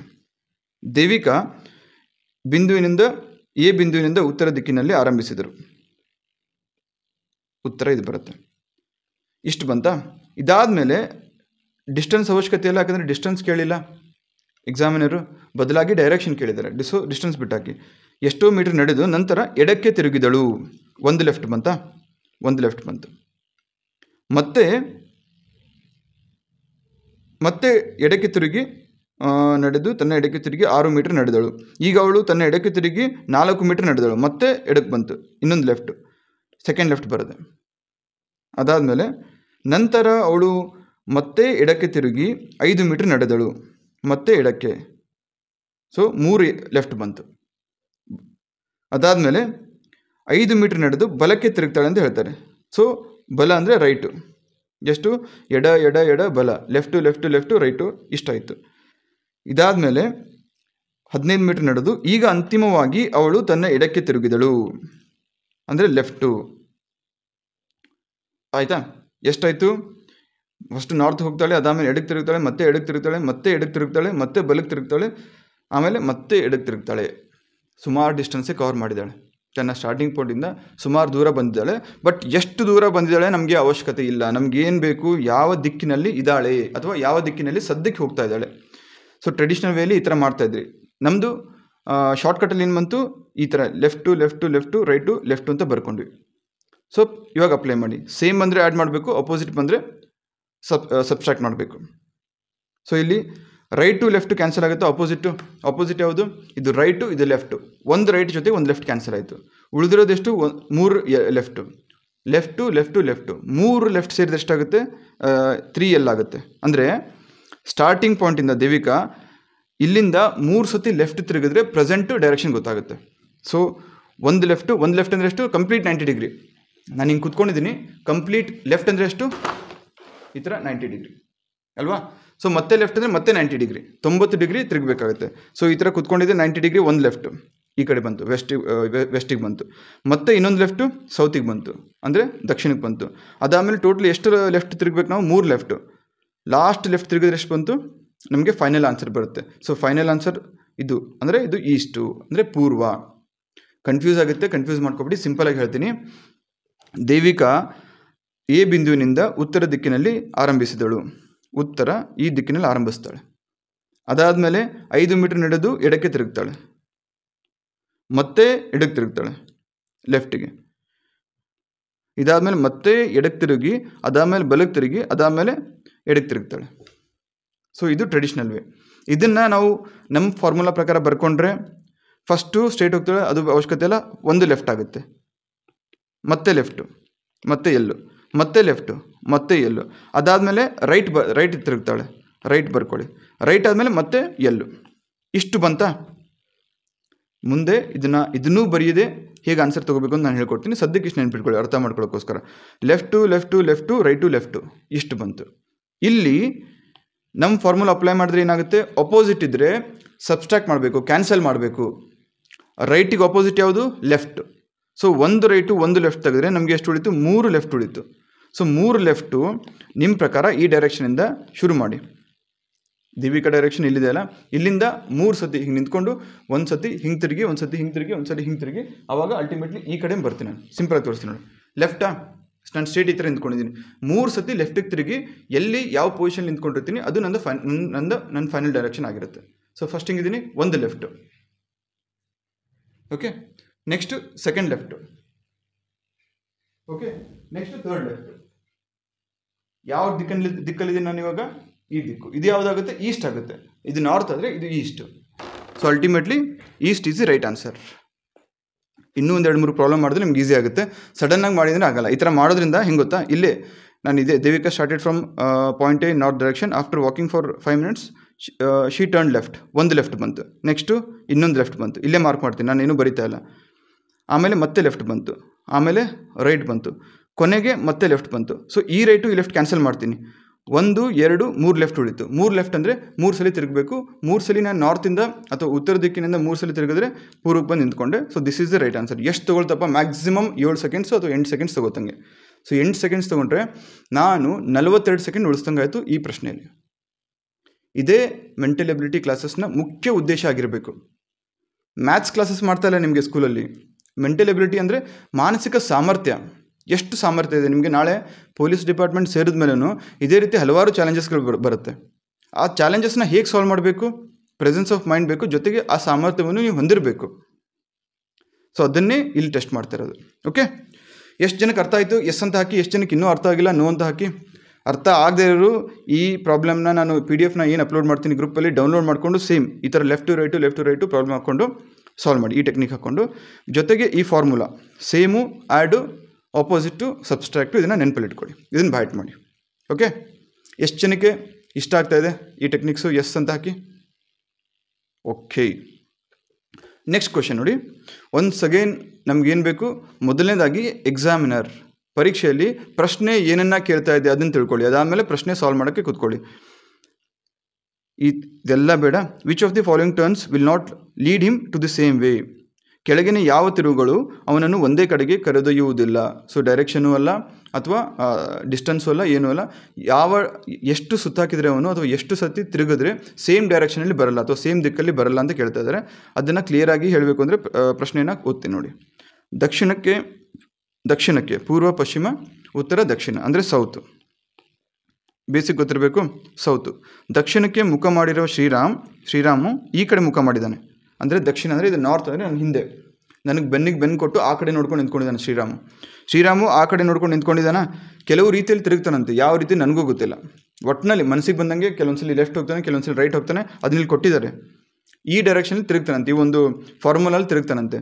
ತಿರುಗಿದ ಮೇಲೆ ಎಕ್ಸಾಮಿನರ್ ಏನು ಹೇಳ್ತಾನೆ, ಅವ್ನು ಹೆಂಗೆ ಬೇಕಾದ್ರೂ ತಿರುಗ್ಕೊಳ್ಳಿ, ಕೊನೆಗೆ ವಾಪಸ್ಸು ದಕ್ಷಿಣಕ್ಕೆ ಮುಖ ಮಾಡಿ ನಿಲ್ದಿರೋ ರೀತಿ ತಿರುಗಬೇಕು ಅಂತ ಹೇಳ್ತಾರೆ. ಶ್ರೀರಾಮು ನನಗೆ ಬೆನ್ನು ಕೊಟ್ಟು ಹಿಂದೆ ನೋಡ್ಕೊಂಡು ನಿಂತ್ಕೊಂಡಿದ್ದಾನೆ. ಸೊ ಅವನು ಈ ಥರ ಕಾಂಬಿನೇಷನ್ 4 ಕಾಂಬಿನೇಷನ್ ಕೊಟ್ಟಿದ್ದಾರೆ, ಈ ಕಾಂಬಿನೇಷನ್ ತಿರುಗ್ತಾನೆ. ತಿರುಗಿದ ಮೇಲೆ ಫೈನಲ್ ರಿಸಲ್ಟ್ ಏನಾಗಿರಬೇಕು, ಸೇಮ್ ದಿಕ್ಕು ಅಂದರೆ ಮತ್ತೆ ದಕ್ಷಿಣಕ್ಕೆ ಅಥವಾ ಸೌತ್ಗೆ ಮುಖ ಮಾಡಿ ನಿಂತ್ಕೊಂಡಿರಬಾರ್ದು. ಇದು ಎಕ್ಸಾಮಿನರ್ ಡಿಮ್ಯಾಂಡು. ಸೊ ಆ ರೀತಿ ಮಾಡೋಕ್ಕೆ ನೀವು ಏನು ಮಾಡ್ತೀರಾ ಮಾಡಿ ಅಂತ ಹೇಳ್ತಾನೆ. ರೈಟ್, ನೀವೇನು ಮಾಡ್ಬೋದು, ಟ್ರೆಡಿಷ್ನಲ್ ವೇ. ಇವಾಗ ನಮ್ಮ ಟೆಕ್ನಿಕ್ ಎಷ್ಟು ಹೆಲ್ಪ್ ಆಗುತ್ತೆ ನೋಡಿ. ನೀವು ಟ್ರೆಡಿಷ್ನಲ್ ವೇಯಲ್ಲಿ ಹೋಗಿದ್ರೆ ಪ್ರತಿಯೊಂದಕ್ಕೂ 1, 2, 3, 4 ಎಲ್ಲದಕ್ಕೂ ಡೈಗ್ರಾಮ್ ಹಾಕಿ ಇದು ಬರುತ್ತಾ ಅಂತ ನೋಡಬೇಕು. ಲಕ್ ಇದ್ದರೆ ಮೊದಲನೇದು 2ನೇದು ಕರೆಕ್ಟ್ ಆಗಿರುತ್ತೆ, ಇಲ್ಲಾಂದರೆ 4 ಸಾಲ್ವ್ ಮಾಡಿ 4ನೇದು ಬರಬೇಕು. ಇಲ್ಲೇ ನಿಮಗೆ 4 ನಿಮಿಷ ಹೊರಟೋಗುತ್ತೆ. ಆನ್ಸರ್ ಬರುತ್ತೆ ಬಟ್ 4 ನಿಮಿಷ ಹೊರಟೋಗುತ್ತೆ, ಬೇರೆ ಕ್ವಶನ್ ಸಾಲ್ವ್ ಆಗುತ್ತೆ. ಸೊ ನಮ್ಮ ಟೆಕ್ನಿಕ್ ಏನು ಹೇಳುತ್ತೆ, same add, opposite subtract. Same ಇದ್ದರೆ ಒಂದಕ್ಕೊಂದು ಸೇರಿಸಿ ಕೂಡಿಸಿ, ಆಪೋಸಿಟ್ ಇದ್ದರೆ ಮೈನಸ್ ಮಾಡಿ. ಸೇಮ್ ಅಂದರೆ ಐದರ್ ಪೂರ್ವ ಪಶ್ಚಿಮ ಉತ್ತರ ದಕ್ಷಿಣ ಇಲ್ಲ ರೈಟು ಲೆಫ್ಟು ಈ ಥರ. ಆಪೋಸಿಟ್ ಅಂದರೆ ಪೂರ್ವಕ್ಕೆ ಆಪೋಸಿಟು ಪಶ್ಚಿಮ, ಉತ್ತರಕ್ಕೆ ಆಪೋಸಿಟು ದಕ್ಷಿಣ, ಅಥವಾ ರೈಟಿಗೆ ಆಪೋಸಿಟು ಲೆಫ್ಟು, ಅಂದರೆ ಬಲಕ್ಕೆ ಆಪೋಸಿಟು ಎಡ. ಕಾನ್ಸೆಪ್ಟ್ ಗೊತ್ತಾ? ಸೊ ಯಾವಾಗ 0 ಬರುತ್ತೆ, ಎಲ್ಲ ಒಂದಕ್ಕೊಂದು ಎಲ್ಲ ಕ್ಯಾನ್ಸಲ್ ಆದರೆ ರಾಮ ಇದ್ದಂತಹ ಡೈರೆಕ್ಷನಲ್ಲೇ ಇರ್ತಾನೆ. ಅಂದರೆ ಸಿಂಪಲಾಗಿ ಹೇಳಬೇಕು ಅಂದರೆ, ನಾನು ಇಲ್ಲಿ ಕೂತ್ಕೊಂಡಿದ್ದೀನ, ಒಂದು ಲೆಫ್ಟ್ ಹೋಗ್ತೀನಿ, ಮತ್ತೆ ರೈಟ್ ಬರ್ತೀನಿ. ಸೊ ಲೆಫ್ಟು ರೈಟು ಕ್ಯಾನ್ಸಲ್ ಆದರೆ ವಾಪಸ್ಸು ನಾನು ಇರುವಂತಹ ಪೊಸಿಷನ್ಗೆ ಬಂದಿದ್ದೀನಿ. ಸೊ ಹಾಗಾಗಿನೇ ಕ್ಯಾನ್ಸಲ್ ಮಾಡೋಕ್ಕೆ ಹೇಳೋದು. ಇಲ್ಲಿ ಆಪ್ಷನ್ಸ್ ನೋಡಿ, ಸೆಕೆಂಡ್ ಆಪ್ಷನಿಂದ ನೋಡೋಣ. ಎಷ್ಟು ಲೆಫ್ಟ್ ಇದೆ, 1 ಲೆಫ್ಟು 2 ಲೆಫ್ಟು 3 ಲೆಫ್ಟು. ರೈಟ್ ಎಷ್ಟಿದೆ, 3 right, 1 right 2 right 3 right. So 1 left ಇನ್ನೊಂದು ಲೆಫ್ಟು ಹೋಗ್ಬಿಡುತ್ತೆ, 0 ಬಂತು. ಅಂದರೆ ಎಲ್ಲ ಕ್ಯಾನ್ಸಲ್ ಆದರೆ ರಾಮ ಎಲ್ಲಿದ್ದು ಅದೇ ಡೈರೆಕ್ಷನ್ಗೆ ಬಂದು ನಿಂತ್ಕೋತಾನೆ, ಅಥವಾ ಯಾವ ದಿಕ್ಕಿನಲ್ಲಿ ಯಾರನ್ನ ನೋಡ್ಕೊಂಡು ನಿಂತ್ಕೊಂಡಿದ್ದೋ ಅದೇ ದಿಕ್ಕಲ್ಲಿ ಅವರನ್ನೇ ನೋಡ್ಕೊಂಡು ನಿಂತ್ಕೊಳ್ಳೋಕ್ಕೆ ಇಷ್ಟಪಡ್ತಾನೆ, ಅದೇ ಡೈರೆಕ್ಷನ್ಗೆ ಬರ್ತಾನೆ. ಬಟ್ ಎಕ್ಸಾಮಿನರ್ ಬೇಡ, ರಾಮನ ದಿಕ್ಕು ಬದಲಿಸಿ ಅಂತ ಹೇಳ್ತಾ ಇದ್ದಾರೆ, ಇರೋ ದಿಕ್ಕಲ್ಲಿ ಅವನ ನಿಲ್ಲಿಸೋದು ಬೇಡ ಅಂತ ಹೇಳ್ತಾ ಇದ್ದಾರೆ. ಹಾಗಾದರೆ ಥರ್ಡ್ ಆಪ್ಷನ್ ನೋಡೋಣ. ಲೆಫ್ಟು ರೈಟ್ ಕ್ಯಾನ್ಸಲ್ ಆಗುತ್ತೆ, ಲೆಫ್ಟು ರೈಟ್ ಕ್ಯಾನ್ಸಲ್ ಆಗುತ್ತೆ, ಇದು ಬರಲ್ಲ. Fourth option right to left cancel. ಇದು SSC ಪ್ರಾಬ್ಲಮ್ಸ್. ನಾನು ಇವತ್ತು ಪಿಕ್ ಮಾಡಿ ಸಾಲ್ವ್ ಮಾಡ್ತಾ ಇರೋದೆಲ್ಲ SSC ಬ್ಯಾಂಕಿಂಗಲ್ಲಿ ಕೇಳಿರೋದು, ಅದನ್ನೇ ನಿಮಗೆ ಕೇಳುವಂಥ ಚಾನ್ಸಸ್ ಇರುತ್ತೆ, ಅಂದರೆ ಸಿಮಿಲರ್ ಟೈಪು. ಸೊ 3 ಹೋಯಿತು. ಉಳಿದಿರೋಂಥ ಆಪ್ಷನ್ ಯಾವುದು, ನೀವು ಸಾಲ್ವ್ ಮಾಡ್ದೇ ಆಪ್ಷನ್ ಎ ಅಥವಾ first option is the right option ಅಂತ ಹೇಳ್ಬೋದು. ಹೆಂಗೆ ಗೊತ್ತಾಗುತ್ತೆ, ಬೇಕಾದ್ರೆ ಕನ್ಫರ್ಮೇಷನ್ಗೆ ಸಾಲ್ವ್ ಮಾಡಿ. ಲೆಫ್ಟ್ ಟು ರೈಟ್ ಕ್ಯಾನ್ಸಲು, ಮತ್ತೆ ಲೆಫ್ಟ್ ಟು ರೈಟ್ ಕ್ಯಾನ್ಸಲು. ಉಳಿದಿರೋದು 2 ಲೆಫ್ಟ್ ಅಂದರೆ ರಾಮ ದಕ್ಷಿಣಕ್ಕೆ ಮುಖ ಮಾಡಿ ನಿಂತ್ಕೊಂಡಿದ್ದಾನೆ. ಒಂದ್ಸಲಿ ಲೆಫ್ಟ್ ತಿರುಗಿದ್ರೆ ಈ ಕಡೆ ಪೂರ್ವಕ್ಕೆ ನಿಂತ್ಕೋತಾನೆ, ಮತ್ತೆ ಇನ್ನೊಂದ್ಸಲ ಲೆಫ್ಟಿಗೆ ತಿರುಗಿದ್ರೆ ಉತ್ತರಕ್ಕೆ ಮುಖ ಮಾಡಿ ನಿಂತ್ಕೋತಾನೆ. ಉತ್ತರಕ್ಕೆ ಮುಖ ಮಾಡಿ ನಿಂತ್ಕೋತಾನೆ. ಇನಿಷಿಯಲ್ ಒಂದು ಡೈರೆಕ್ಷನು ಸೌತ್ ಇತ್ತು, ದಕ್ಷಿಣ ಇತ್ತು, ಅಲ್ಟಿಮೇಟ್ಲಿ ಚೇಂಜ್ ಆಗಿದೆಯಲ್ಲ, ಹಾಗಾಗಿ ಇದೇ ರೈಟ್ ಆನ್ಸರು. ಎಕ್ಸಾಮಿನರ್ಗೂ ಬೇಕಾಗಿದ್ದೇ ಇದು. ರಾಮನ್ನ ನಿಂತಿರುವಂಥ ದಿಕ್ಕು ಬಿಟ್ಟು ಬೇರೆ ದಿಕ್ಕಿಗೆ ತಿರುಗಿಸಿ ನಿಲ್ಲಿಸುವಂಥದ್ದೇ ಅವನ ಮುಖ್ಯ ಗುರಿ ಅಥವಾ ಮುಖ್ಯ ಉದ್ದೇಶ ಆಗಿತ್ತು. ಅದಿಲ್ಲಿ ಸಾಲ್ವ್ ಆಯಿತು. ಅರ್ಥ ಆಗ್ತಿದೆಯಾ? ಎಷ್ಟು ಜನಕ್ಕೆ ಅರ್ಥ ಆಗ್ತಾಯಿದೆ? ಎಸ್ ಅಂತ ಟೈಪ್ ಮಾಡಿ.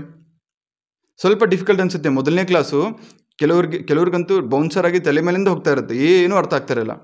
ಭಯ ಪಡಬೇಡಿ, ಆರಾಮಾಗಿ ಈ ಒಂದು ಟೆಕ್ನಿಕ್ ಮೇಲೆ, ಪ್ರತಿ ಪ್ರಾಬ್ಲಮ್ ಮೇಲೆ ಸ್ವಲ್ಪ ನಂಬರ್ಸ್ ಚೇಂಜ್ ಮಾಡಿಕೊಂಡು ಅಥವಾ ಸ್ವಲ್ಪ ಡೈರೆಕ್ಷನ್ಸ್ ಚೇಂಜ್ ಮಾಡಿಕೊಂಡು ಒಂದು 10 ಪ್ರಾಬ್ಲಮ್ ಸಾಲ್ವ್ ಮಾಡಿ, ಪಕ್ಕಾ ಕರಗತ್ತಾಗುತ್ತೆ. ಸೊ ಇಲ್ಲಿ ಇದಕ್ಕೆ right option number 1. Okay. So ಇನ್ನೊಂದ್ಸರಿ ಕ್ವಶನ್ ನೋಡೋದಾದರೆ, ದಕ್ಷಿಣಕ್ಕೆ ಮುಖ ಮಾಡಿರುವ ಶ್ರೀರಾಮ್ ಕೆಲವು ರೀತಿಯಲ್ಲಿ ತಿರುಗುತ್ತಾನೆ, ಯಾವ ರೀತಿ ಗೊತ್ತಿಲ್ಲ.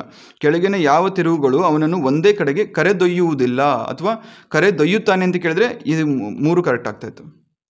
ಎಕ್ಸಾಮಿನರ್ ಕೇಳಿದ್ದು ಕರೆದೊಯ್ಯುವುದಿಲ್ಲ ಅಂದರೆ ಇದ್ದಂತಹ ದಿಕ್ಕು ಬಿಟ್ಟು ಬೇರೆ ದಿಕ್ಕಲ್ಲಿ ಅವನನ್ನು ನಾವು ನಿಲ್ಲಿಸಬೇಕಾಗಿ ಬಂದಿದೆ. ಸಕ್ಸಸ್ಫುಲಿ ನಿಲ್ಲಿಸಿದ್ವಿ, ಮುಗೀತು, ನಾವು ಗೆದ್ವಿ, ರಾಮನು ಗೆದ್ದ. Okay. Next question once again ಡೈರೆಕ್ಟಾಗಿ ಡಿಮ್ಯಾಂಡ್ ಆಫ್ ದಿ ಕ್ವಶನ್ ನೋಡಿ. In which direction is he facing now? ಅವನು ಯಾವ ದಿಕ್ಕಿಗೆ ಮುಖ ಮಾಡಿದ್ದಾನೆ? ಎಲ್ಲರೂ ಒಂದು ಹೋಮ್ವರ್ಕು, ಈ ಕ್ವಶನ್ಗೆ ಪಾಸ್ ಮಾಡಿ, ವಿಡಿಯೋನ ಪಾಸ್ ಮಾಡಿ ಸಾಲ್ವ್ ಮಾಡಿ, ನನಗೆ ಡೈರೆಕ್ಟಾಗಿ ಏನು ಆನ್ಸರ್ ಬರುತ್ತೆ ಅಂತ ಕೆಳಗಡೆ ಕಮೆಂಟ್ ಸೆಕ್ಷನಲ್ಲಿ ತಿಳಿಸಿ. ಅದಾದಮೇಲೆ ಟೆಕ್ನಿಕ್ ಹೇಳ್ತೀನಿ. ಒಂದು ಡೈರೆಕ್ಟಾಗಿ ಕ್ವಶನ್ ನೋಡಿ, ಡಿಮ್ಯಾಂಡ್ ನೋಡಿ ಅಂತ ಹೇಳಿದ್ದೆ. ಇದಾದಮೇಲೆ ಇನ್ನೂ ಒಂದು ಆ್ಯಂಗಲಲ್ಲಿ ನೀವು ಅನಲೈಸ್ ಮಾಡ್ಬೋದು, ಯಾವ ರೀತಿ ಅಂತ ಹೇಳ್ತೀನಿ. ಸೊ ಪಾಸ್ ಮಾಡಿ ಆನ್ಸರ್ ಹೇಳಿ.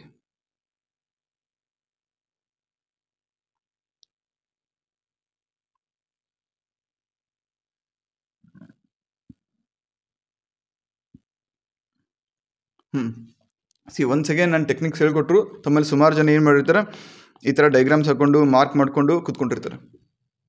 ರೈಟ್, ಇಷ್ಟು ದೊಡ್ಡ ಪ್ರಾಬ್ಲಮ್ಮು ಎಷ್ಟು ಅಂತ ಬರೀತೀರ. 50 ಮೀಟ್ರ್ ನಡೆದ, 6 ಮೀಟ್ರ್ ನಡೆದ, ಮತ್ತೆ ಬೆಳಗ್ಗೆ ತಿರುಗ್ದ, ಮತ್ತೆ 10 ಮೀಟ್ರು, ಮತ್ತೆ ಬೆಳಗ್ಗೆ ತಿರುಗಿ, ಮತ್ತೆ 15 ಮೀಟ್ರು, ಮತ್ತೆ 20 ಮೀಟ್ರು. ಬರೀ ಅವನಿಂದ ಓಡೋದೇ ಆಗುತ್ತೆ. ಅವ್ನು 10 ಕಿಲೋಮೀಟ್ರ್ ಓಡಿದ್ರೆ ನೀವು 20 ಕಿಲೋಮೀಟ್ರ್ ಓಡಿ ಯಾವ್ಯಾವ ದಿಕ್ಕಲ್ಲಿ ಹೋದ, ಯಾವ್ಯಾವ ಡೈರೆಕ್ಷನ್ ಹೋದ ಅಂತ ಮೆಜರ್ ಮಾಡಿ ಬರಬೇಕು. ಸೊ ಮಾಡಿ ಬರೆಯೋಷ್ಟೊತ್ತಿಗೆ 2 ನಿಮಿಷ ಡಮಾರ್. ಇಲ್ಲೇನು ಮಾಡ್ಬೋದು, ಒನ್ಸ್ ಅಗೇನ್ ಶಾರ್ಟ್ಕಟ್ ಟ್ರಿಕ್ ಅಥವಾ ಅಪ್ಲಿಕೇಶನ್ ಆಫ್ ಮೈಂಡ್. ನಾನು ಪದೇ ಹೇಳ್ತಿರ್ತೀನಿ, ಕಾಮನ್ ಸೆನ್ಸ್ ಅಥವಾ ಪ್ರೆಸೆನ್ಸ್ ಆಫ್ ಮೈಂಡ್ ಈ ಮೂಮೆಂಟಲ್ಲಿ ಇದಿರೋ ಇಲ್ವ ಅಂತ ಟೆಸ್ಟ್ ಮಾಡಬೇಕು.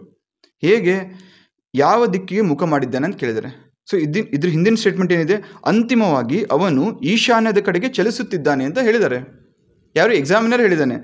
Finally he moves towards the north East. ಹಿಂದಿಂದ ಏನು ಬೇಡ, ಬೇಕಾ, ಏನೇನು ಬೇಡ. ಸೊ ಅದಕ್ಕೆ ಮೈನ್ಯೂಟ್ ಅಬ್ಸರ್ವೇಷನ್ಗೂ ನೀವು ಸ್ವಲ್ಪ ಒತ್ತು ಕೊಡಬೇಕಾಗತ್ತೆ. ಸಿಂಪಲ್ ಅಬ್ಸರ್ವೇಷನ್, ಅದ್ರ ಮೇಲೆ ಫೋಕಸ್ ಮಾಡಿ ನೋಡಿ. ಅಲ್ಟಿಮೇಟ್ಲಿ ಏನು ಕೇಳಿದಾನೆ, ಅಂತಿಮವಾಗಿ ಅವನು ಈಶಾನ್ಯದ ಕಡೆಗೆ ಚಲಿಸುತ್ತಿದ್ದಾನೆ ಅಂತ ಎಕ್ಸಾಮಿನರ್ ಪ್ರಶ್ನೆಯಲ್ಲೇ ಆನ್ಸರ್ ಕೊಟ್ಟಿದ್ದಾನೆ. ಸೊ ಇಷ್ಟೊಂದೆಲ್ಲ ಅವಶ್ಯಕತೆಯೇ ಇಲ್ಲ, ಸುಮ್ಮನೆ ನಿಮಗೆ ಡೈವರ್ಟ್ ಮಾಡಿ ನಿಮ್ಮ ಟೈಮ್ ವೇಸ್ಟ್ ಮಾಡಿ ಕೊಟ್ಟಿದ್ದಾನೆ. ಯಾವನು ಇದನ್ನು ಕರೆಕ್ಟಾಗಿ ಓದಿ, ಇಷ್ಟೇ ಲಾಸ್ಟ್ ಸೆಂಟೆನ್ಸ್ ಓದಿ 5 ಸೆಕೆಂಡಲ್ಲಿ ಆನ್ಸರ್ ಮಾರ್ಕ್ ಮಾಡಿ ಬರ್ತಾನೆ, ಅವ್ನು ಗೆದ್ದ. ಸೊ ಕಾಂಪಿಟೇಟಿವ್ ಎಕ್ಸಾಮ್ ಅಂದರೆ ಹಿಂಗೆ ವರ್ಕ್ ಆಗುತ್ತೆ. ಈ ರೀತಿ ನಿಮ್ಮ ಮೈಂಡ್ನ ಟ್ರೈನ್ ಅಪ್ ಮಾಡಿ. ಅದಕ್ಕೆ ನಾನು ಹೇಳೋದು, ಪ್ರಶ್ನೆ ಕೊಡ್ತೀನಿ, ಪ್ರಶ್ನೆ ಕೊಟ್ಟಾಗ ಕ್ಲಾಸಲ್ಲೇ ಸಾಲ್ವ್ ಮಾಡಿ ಅಂತ ಕೇಳ್ತೀನಿ, ಇದೇ ಡಿಸೈನ್ಗೆ. ಬಟ್ ಅದನ್ನು ತಮ್ಮಲ್ಲಿ ಹಲವಾರು ಜನ ಅರ್ಥ ಮಾಡ್ಕೊತಾ ಇಲ್ಲ. ಎಲ್ಲದಕ್ಕೂ ನೀವೇ ಆನ್ಸರ್ ಹೇಳಿ, ಎಲ್ಲದಕ್ಕೂ ನೀವೇ ಸೊಲ್ಯೂಷನ್ ಹೇಳಿ ಅಂತ ಹೇಳ್ತಾ ಇದ್ದಾರೆ. ಓಕೆ, ಆ ಥರ ಆಗೋದು ಬೇಡ. ನನ್ನ ಮುಖ್ಯ ಉದ್ದೇಶ, ಈ ವಿಡಿಯೋ ಯಾರ್ಯಾರು ನೋಡ್ತಾ ಇದ್ದೀರಾ ತಾವು ಪ್ರತಿಯೊಬ್ಬರೂ ಎಕ್ಸಾಮ್ ಪಾಸ್ ಮಾಡಬೇಕು. ಸೊ ಅದಕ್ಕೆ ಯಾವ ರೀತಿ ಅಥವಾ ಯಾವ ದಿಕ್ಕಿನಲ್ಲಿ ನಾನು ಪ್ರಿಪ್ರೇಷನ್ ಮಾಡಿಸ್ಬೇಕು ಅದು ನಂಗೆ ಗೊತ್ತು, ನಾನು ಮಾಡಿಸ್ತಾ ಇದ್ದೀನಿ. ಯಾರಿಗೆ ನಂಬಿಕೆ ಇದೆ ದಯವಿಟ್ಟು ಆ ನಂಬಿಕೆ ಇಟ್ಟು ಫಾಲೋ ಮಾಡಿ, ಡೆಫಿನೆಟ್ಲಿ ಹೆಲ್ಪ್ ಆಗುತ್ತೆ. ಡೈಲಿ ಒಂದು 1/2 hour 45 minutes ನೀವು ಬೆಳಗ್ಗೆಯಿಂದ ಸಂಜೆವರೆಗೆ ಓದಿರ್ತೀರ. ಅದಾದಮೇಲೆ ಈ ಥರ ಟೆಕ್ನಿಕ್ಸ್. ಓಕೆ, ಸೊ ಇಲ್ಲೇನು ಡೈರೆಕ್ಟಾಗಿ ಈಶಾನ್ಯ 1 ಕ್ವಶನ್ನು ನೋಡಲಿಲ್ಲ, ನಾನು ಬೇರೆ ಏನೂ ನೋಡಲಿಲ್ಲ, ಡೈರೆಕ್ಟಾಗಿ ಇಲ್ಲಿ ಕೊಟ್ಟಿದ್ದಾನೆ, ಈಶಾನ್ಯ ನೋಡಿದೆ, ಮಿಕ್ಕಿರೋ ಆಪ್ಷನ್ನು ನೋಡಿಲ್ಲ. ಎಷ್ಟು ತೊಗೊಳತ್ತಪ್ಪ, 5 second ತೊಗೊಳ್ಳಲ್ಲ. Okay, next question. Once again, in which direction and how long distance he is now from the starting point. ಅವನು ಈಗ ಪ್ರಾರಂಭದ ಹಂತದಿಂದ ಯಾವ ದಿಕ್ಕಿನಲ್ಲಿ ಮತ್ತು ಎಷ್ಟು ದೂರದಲ್ಲಿ ಇದ್ದಾನೆ. ಇಲ್ಲಿ ನೋಡಿ, ಡೈರೆಕ್ಷನ್ನು ಕೇಳಿದ್ದಾರೆ, ದಿಕ್ಕು ಕೇಳಿದ್ದಾರೆ, ದೂರನೂ ಕೇಳಿದ್ದಾರೆ, ಡಿಸ್ಟೆನ್ಸು ಇದೆ, ಡೈರೆಕ್ಷನು ಇದೆ. ಫಸ್ಟು ಟ್ರೆಡಿಷನಲ್ ವೇಲ್ ನೋಡಬೇಡ, ಜಾಸ್ತಿ ಕನ್ಫ್ಯೂಷನ್ ಮಾಡ್ಕೊಳ್ಳೋದು ಬೇಡ. ಟ್ರೆಡಿಷ್ನಲ್ ಆಗಿ ನೀವು ಏನು ಮಾಡ್ತೀರಾ, ಮ್ಯಾಪ್ ಹಾಕೊಂಡು ಮಾಡ್ತೀರಾ. ಮಿಂಟು ಎಲ್ಲಿದ್ದಾನೆ, ಮಿಂಟು ದಕ್ಷಿಣದ ಕಡೆಗೆ 80 ಮೀಟ್ರ್ ಚಲಿಸ್ತಾನೆ ಅಂತ ಹೇಳಿದ್ದಾರೆ. ದಕ್ಷಿಣ ಇಲ್ಲಿದ್ದಾನೆ, ದಕ್ಷಿಣದ ಕಡೆಗೆ East West north south direction ಗೊತ್ತಲ್ಲ, ದಕ್ಷಿಣದ ಕಡೆಗೆ 80 ಮೀಟ್ರ್ ಹೋಗ್ತಾನಂತೆ, ಹೋಗಲಿ. ಅದಾದಮೇಲೆ ಪೂರ್ವದ ಕಡೆಗೆ ಮತ್ತೆ 70 ಮೀಟ್ರ್ ಹೋಗ್ತಾನಂತೆ, ಹೋಗಲಿ, ಬೇಡ ಅನ್ನಲ್ಲ. ಅದಾದಮೇಲೆ ನಂತರ ಮತ್ತೆ ಉತ್ತರಕ್ಕೆ 40 ಮೀಟ್ರ್ ಹೋಗ್ತಾನಂತೆ. ಅಂದಾಜು ಬರಿತಾ ಇದ್ದೀನಿ ನಾನು, 80 ಮೀಟ್ರ್ ಇಷ್ಟು ಉದ್ದ ಅಂದರೆ ಇದರ ಅರ್ಧ 40 ಹೋಗ್ತಾನಂತೆ, ಹೋಗಲಿ. ಮತ್ತೆ ಪಶ್ಚಿಮಕ್ಕೆ 40 ಮೀಟ್ರ್ ಚಲಿಸ್ತಾನಂತೆ. 70 ಮೀಟ್ರ್ ಅಂದರೆ ಇದಕ್ಕಿಂತ ಚಿಕ್ಕ ಲೈನ್ ಇರಬೇಕು, 40 ಮೀಟ್ರ್ ಹೋಗ್ತಾನಂತೆ. ಈಗ ಅವನು ಪ್ರಾರಂಭದ ಹಂತದಿಂದ ಯಾವ ದಿಕ್ಕಿನಲ್ಲಿ ಮತ್ತು ಎಷ್ಟು ದೂರದಲ್ಲಿ ಇದ್ದಾನೆ. ಸೊ ಇದಕ್ಕೆ ಏನು ಮಾಡ್ತೀರಾ ನೀವು, ಯೂಶ್ವಲಿ ಇದು ಸ್ಟಾರ್ಟಿಂಗ್ ಎ ಪಾಯಿಂಟು, ಇಲ್ಲಿ ಈ ಡಿಸ್ಟೆನ್ಸ್ ಬೇಕು ಮತ್ತು ಈ ಡಿಸ್ಟೆನ್ಸ್ ಬೇಕು, ಒಂದು ಟ್ರಯಾಂಗಲ್ ಆತಾ. ಸೊ ಇಲ್ಲಿ ಟೋಟಲು 80 ಮೀಟ್ರ್ ಇದೆ. ಇಲ್ಲಿ ಸ್ಟ್ರೇಟ್ ಲೈನ್ ಆಗಿರೋದ್ರಿಂದ 40 ಮೈನಸ್ ಮಾಡಿದ್ರೆ ನಿಮಗೆ 40 ಉಳಿಯುತ್ತೆ. ಇಲ್ಲಿ 40 ಉಳಿಯುತ್ತಾ, ಇಲ್ಲಿ ಇದು ಪೂರ್ತಿ 70 ಇದೆ, ಅದರಲ್ಲಿ ಮೇಲ್ಗಡೆ ಪ್ಯಾರಲಲ್ಲಿ 40 ಮೀಟ್ರ್ ಅವ್ನು ಕವರ್ ಮಾಡಿದ್ದಾನೆ, ಉಳಿಯುವಂಥದ್ದು 30.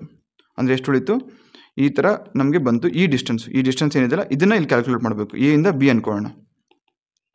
ಸೊ ಇದು 40 ಅಂತ ಗೊತ್ತಾಯಿತು, ಇದು 30 ಅಂತ ಗೊತ್ತಾಯಿತು. ಸಾಲ್ವ್ ಹೆಂಗೆ ಮಾಡ್ತೀರಾ, Pythagoras theorem basic. So Pythagoras theorem ನಿಮ್ಗೆ ಗೊತ್ತಿದೆ ಅಂತ ನಾನು ಅಂದ್ಕೊಂಡು ಅಸ್ಯೂಮ್ ಮಾಡಿಕೊಂಡು ಈ ಕ್ಲಾಸಸನ್ನು ಮಾಡ್ತಾಯಿದ್ದೀನಿ. ಯಾರಿಗೆ ಗೊತ್ತಿಲ್ಲ Pythagoras theorem, A B distance ಬೇಕು ಅಂದರೆ A B is equal to square root of 40 square plus 30 square. Okay, ಎಷ್ಟಾಗುತ್ತೆ, 4 4 16 9 2,500. 2,500 ಸ್ಕ್ವೇರ್ ರೂಟ್ ಎಷ್ಟಾಗುತ್ತೆ, 50.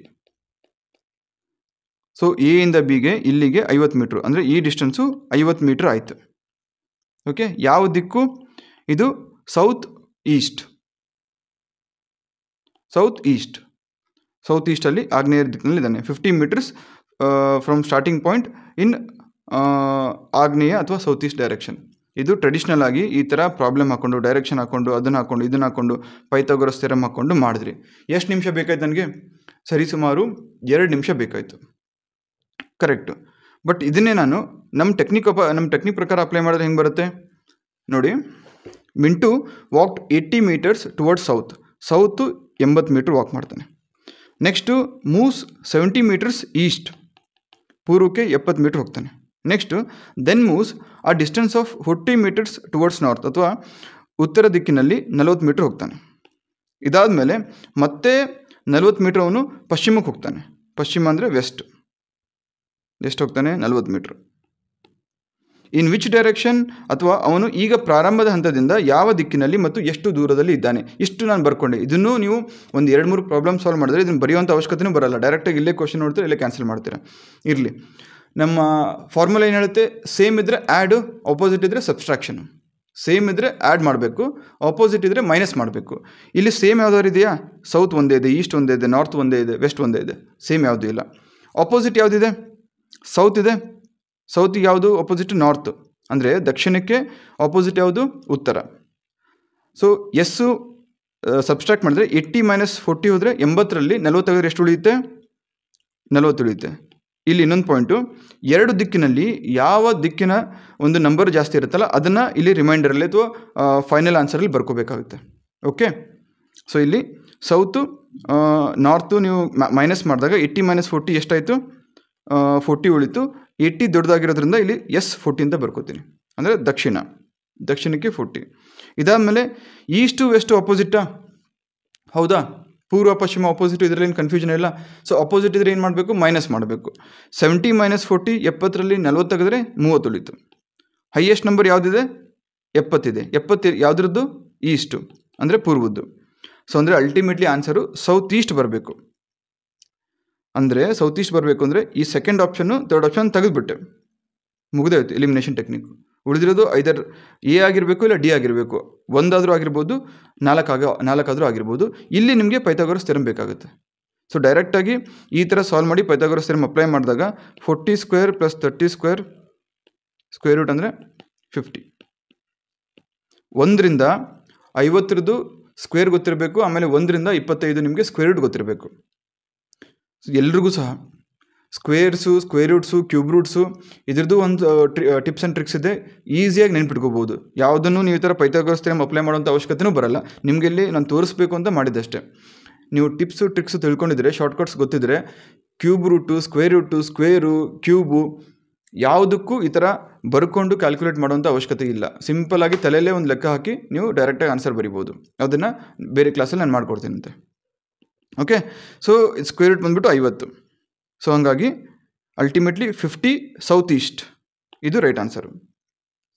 ಅಲ್ಲ ಸರ್, ಡೈರೆಕ್ಷನ್ ಹಾಕಬೇಡಿ ಅಂತ ಹೇಳ್ತೀರಾ, ನೀವು ಇಷ್ಟೊಂದು ಬರೆದು ತೋರ್ಸೋಕ್ಕೆ ಇಷ್ಟೇ ಟೈಮ್ ತೊಗೊಂಡ್ರಲ್ಲ ಅಂತ ಹೇಳ್ಬೋದು. ಸುಮಾರು 1 ನಿಮಿಷ 1.5 ನಿಮಿಷ. ನಿಮ್ಗೆ ಅರ್ಥ ಮಾಡ್ಸೋಕ್ಕೆ ನಾನು ಹೇಳಿದ್ದನ್ನೇ ಪದೇ ಹೇಳುವಾಗ ಅಷ್ಟಾಯಿತು. ಇಲ್ಲಾಂದರೆ ಏನು ಮಾಡ್ತೀನಿ? ಮಿಂಟು ವಾಕ್ಡ್ 80 ಮೀಟರ್ಸ್, ಸೌತ್ ಇದೆ, ಈಸ್ಟ್ ಇದೆ, ಮತ್ತು ಯಾವುದು? ನಾರ್ತ್ ಇದೆ, ವೆಸ್ಟ್ ಇದೆ. ಸೊ ಮೈನಸ್ ಮಾಡ್ತೀನಿ. ಸೌತಕ್ಕೆ ಆಪೋಸಿಟ್ ಯಾವುದು? ನಾರ್ತು. ಸೌತು ನಾರ್ತು 80 ಇದೆ, ನಾರ್ತು 40 ಇದೆ. ಸೊ 80 - 40 40 ಬಂತು. ದೊಡ್ಡದು ಯಾವುದಿದೆ? 80 metre south, S40 ಬರ್ಕೊಂಡ್ವಿ. Next East ಇದೆ, ವೆಸ್ಟ್ ಇದೆ. ಈಸ್ಟ್ ಎಷ್ಟಿದೆ? 70 ಮೀಟರ್ಸ್ ಇದೆ. ವೆಸ್ಟ್ ಎಷ್ಟಿದೆ? 40 ಮೀಟರ್ ಇದೆ. 70 - 40 30 ಬಂತು. ಸೊ ಈಸ್ಟು 70 ಇದೆ. ಈಸ್ಟು ಬರ್ಕೊಂಡೆ, ಎಷ್ಟು? 30. 70 - 40 30. ಸೊ ಇಷ್ಟೇ ಬರ್ಕೊಂಡೆ. ಸೌತ್ ಈಸ್ಟ್ ಗೊತ್ತಾಯ್ತು ನನಗೆ. ಸೌತ್ ಡೈರೆಕ್ಷನ್ ಅಂತ ಫಸ್ಟ್ ಆಪ್ಷನ್ಸಲ್ಲಿ ನೋಡ್ತೀನಿ. ಕೆಲವೊಂದ್ಸಲ ನಿಮ್ಮ ಟ್ರ್ಯಾಪ್ ಮಾಡೋಕ್ಕೆ north west, south north East ಅಂತ ಕೊಟ್ಟು ಸೌತ್ ಈಸ್ಟ್ ಒಂದೇ ಆಪ್ಷನ್ ಕೊಟ್ಟಿರ್ತಾನೆ. ಅಂಥ ಸಂದರ್ಭದಲ್ಲಿ ನಂಬರ್ ಕ್ಯಾಲ್ಕುಲೇಟ್ ಮಾಡುವಂಥ ಅವಶ್ಯಕತೆ ಸಹ ಬರಲ್ಲ. ಡೈರೆಕ್ಟಾಗಿ ಸೌತ್ ಈಸ್ಟ್ ಇರುವಂಥ ಒಂದೇ ಒಂದು ಆಪ್ಷನ್ನ ನೀವು ಚೂಸ್ ಮಾಡಿ ರೈಟ್ ಅಂತ ಮಾರ್ಕ್ ಮಾಡಿ ಬರ್ಬೋದು. ಅದಕ್ಕಾಗಿ ಹೇಳೋದು ಪ್ರೆಸೆನ್ಸ್ ಆಫ್ ಮೈಂಡ್.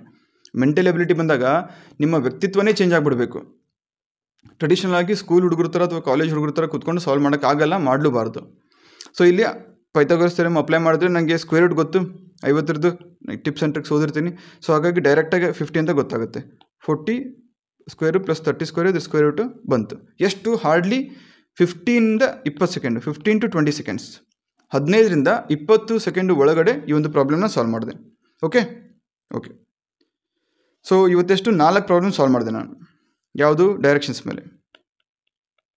ಎಷ್ಟು ಜನಕ್ಕೆ ಅರ್ಥ ಆಗಿದೆ? ಕಾನ್ಸೆಪ್ಟ್ ಎಷ್ಟು ಜನಕ್ಕೆ ಅರ್ಥ ಆಗಿದೆ ಎಸ್ ಅಂತ ಟೈಪ್ ಮಾಡಿ. ಅರ್ಥ ಆಗದೇ ಇರೋರು ಇವತ್ತೇ ಪ್ರತಿಯೊಂದು ಪ್ರಾಬ್ಲಮ್ ಮೇಲೆ ಈ ಡಾಕ್ಯುಮೆಂಟ್ ಅಪ್ಲೋಡ್ ಮಾಡಿದ್ಮೇಲೆ ಪ್ರತಿಯೊಂದು ಪ್ರಾಬ್ಲಮ್ನು ಈ ನಮ್ಮ ಫಾರ್ಮುಲಾ ಸೇಮ್ ಇದ್ದರೆ ಏನು ಫಾರ್ಮುಲಾ ಏನಿದೆ ಸೇಮ್ ಇದ್ದರೆ ಆ್ಯಡ್ ಮಾಡೋದು,